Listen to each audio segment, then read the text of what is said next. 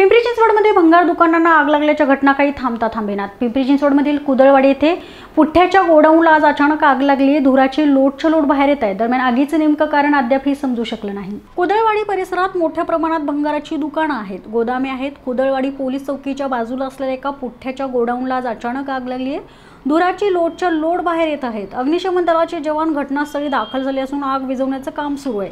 पिंपरीतील 3, चिखलीमधील 5, तळेगावमधील 5, भोसरीतील 4 आणि प्राधिकरणातील 1 असे 14 बंब घटनास्थळी दाखल झाले होते। अथक प्रयत्नानंतर आगीवर नियंत्रण आणण्यात जवानांना यश आलंय।